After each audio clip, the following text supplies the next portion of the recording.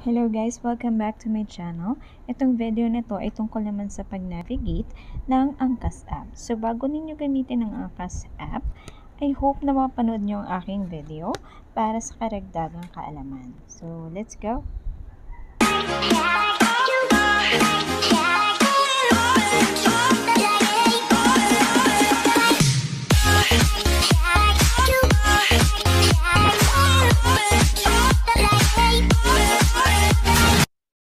The first thing to do is download the Angkas app sa kahit anong Play Store o kung saan kayo nagda-download. Then, this will pop up. Click nyo lang okay kasi para naman yan sa location. And then, ito naman yung perks ng paggamit nito. Iwas traffic, affordable prices, tsaka safe. So, terms and privacy policy, click arrow sa baba. Tapos, hihingi na ang inyong active contact number. Input mo lang dyan ang CP number po ninyo. And then, merong mag-text po sa inyo. Insert nyo lang yung verification PIN. Click this and wait. So, at lang naman yan, click OK. Ayan, nandito na tayo sa homepage. Ganyan po ang homepage ng Angkas. Tapos, click nyo yung 3 lines sa taas.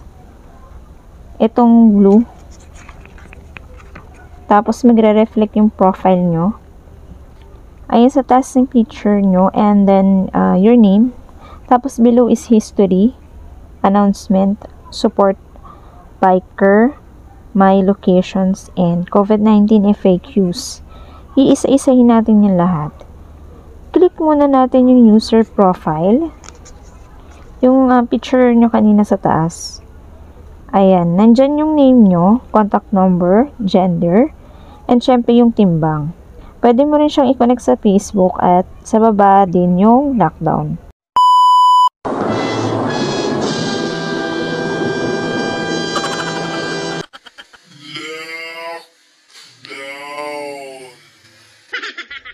Log out.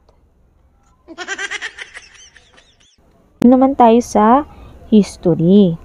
Dito magre-reflect ang mga previous bookings nyo, pati ratings nyo, saka yung amount and yung place. Andyan lahat. Yan. Announcement naman, minsan mga ads lang siya. Yan. Pang post, parang post sa Facebook. Announcement lang. Ganun. Blah, blah, blah. So, next is support. Ayan. Kung magkakaroon ng problema, pwede kayong mag-report dyan. For example, may error which is hindi naman may iwasan. Or tulad ng naka-cancel ka sa bike, naka-cancel ka dun sa biker pero hindi ka naman nag-cancel. Yung mga ganun. Or, for instance lang na hindi maganda yung trato sa'yo ng biker. For example, lang naman. Yun. For example lang naman yun. Pero alam ko na mga babait yung mga angkas driver.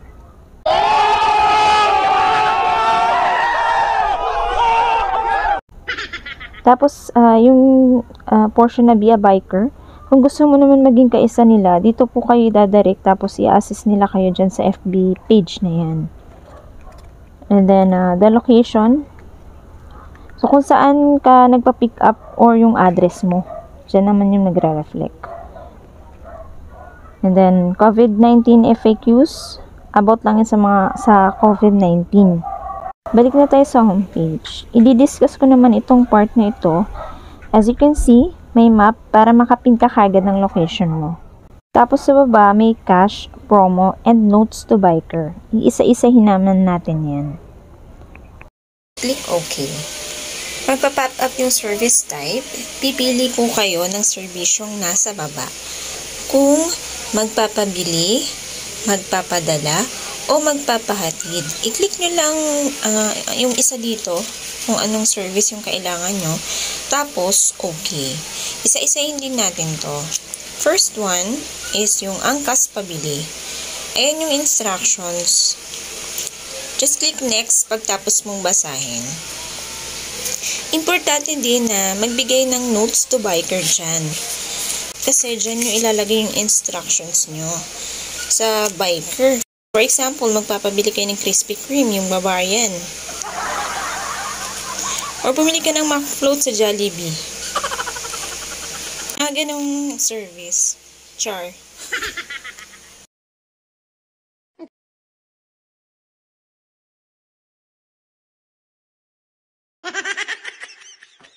For example, Change for 1,000. Mga halimbawang ganun lang. Mga ganun lang. Kayo nang bahala mag-isip. Wala ilalagay nyo dyan. Tapos, hindi kailangan i-check ng angkas yung item na pinabili. Kaya bago kayo magpabili, mag-instruct po kayo ng maayos. Ayan, disclaimer. Sabi dyan, kapag malaking perang kakailanganin, baka hindi mabili ng rider kung kukulangin yung budget niya. At lalo kung nag-iba rin yung presyo, pati na rin yung kung magpa-parking sila. Yan. That is, you need more communication para ma-deliver ni angkas ang pinabili. Meron ding tip your biker, pero hindi naman siya required. Ayun, tapos na rin. Balik na tayo sa homepage. Click natin yung cash. Ayan. Ayan yung mode of payment. Pili lang kayo dyan. Tapos, ayan. Click muna natin yung pick up. Itatype mo yung lugar na pagbibilhan ni rider. For example, ganito. Tapos yung pagdadalhan ng pinabili. so wait lang. Hintayin pong may lumabas sa baba. Click nyo lang kung mag-reflect na yung exact address dun sa suggested field. And ganyan yung sample. Tapos, after nyan, proceed sa order form. Fill upan yung store details, item type, add items, recipient details. Yan, importante yan. Kung ibang tao ba or ikaw lang yung magre-receive nung order na yon.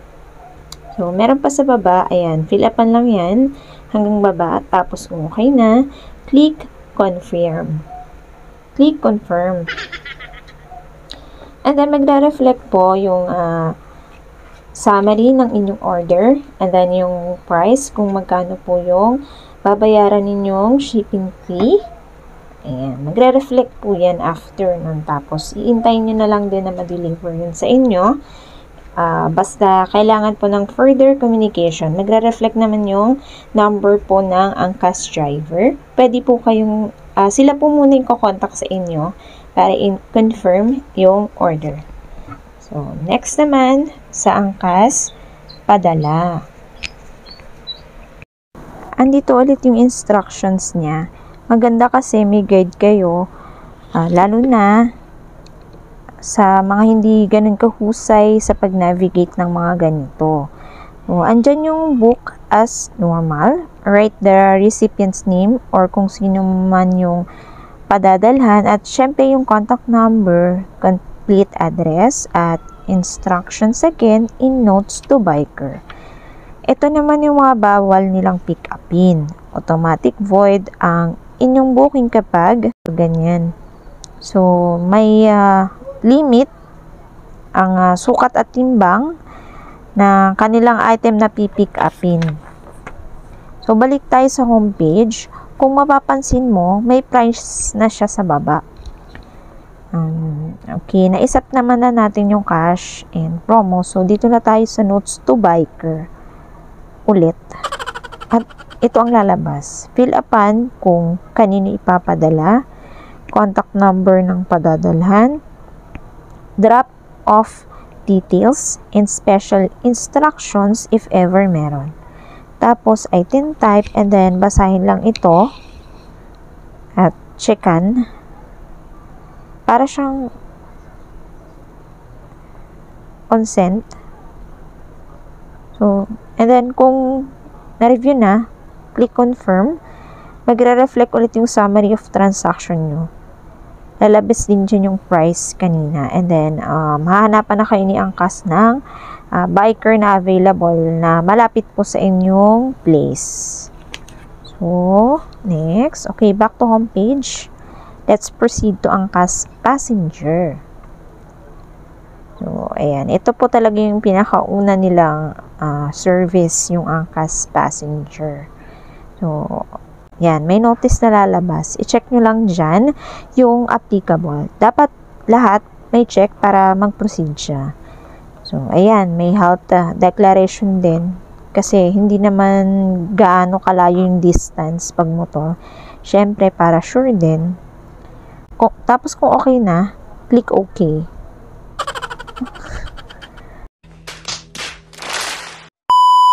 Ayan, sabi dyan, kailangan may sarili kang helmet. Kaya, sure kang 100% ligtas mag-angkas kasi personal mong helmet yung gagamitin mo mismo kaysa ginagamit ng iba. Syempre, yung breath niya, 'di ba?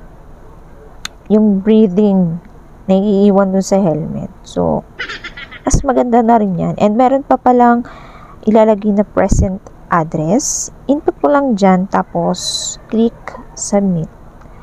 Pagkatapos mong i-input ang address, ayan, another reminder ulit. Basahin nyo lang, tapos click next. Ayan, hahawak po kayo, ayan, reminder lang yan. Hahawak po kayo sa handle barrier. Dun po sa likod ng rider. Tapos, bawal nakachilenas or yung loose o mahabang damit. Nakakakos kasi siya ng accident. Kailangan din abot ng paan yung foot pegs. Yung kung saan nilalapag yung paa ng mga angkas or passenger. So, bawal din mag-cellphone, bawal mabigat, bawal din lasing o nahihilo at buntis. Ayun, at last, pwede nang mag-book. Okay, input mo lang dyan yung drop-off, pick-up point. Tapos, kung mapapansin nyo, nag-iba yung mode of payment. Meron siyang eCash. Click natin yung eCash at ito yung lalabas. eCash o credit card. So, eCash, it's up to the biker and the client if anong payment platform ang gagamitin. Example, GCash, Paymaya. Ganun. So, para walang contact. O, kung credit card naman, isi-set up nyo pa muna siya. Then, kung okay na, lalabas na yung price niya. Ayan, dyan magre-reflect. Click nyo yung promo code if meron. Tapos, notes to biker na naman. Hashtag notes to biker.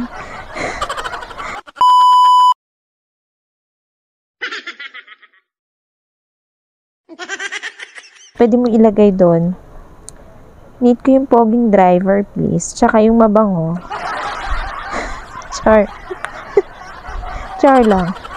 Ayan. Kung okay na, click book. Tapos, lalabas na dyan yung summary ng booking. And then, magpo-proceed na siya sa finding you a biker. Hahanapan ka na ni Angkas ng biker mo. At ayun, you must communicate kung meron na pong na-pick up na biker. Or, kung meron na pong nakuhang biker para sa inyo. So, text naman po kayo nun.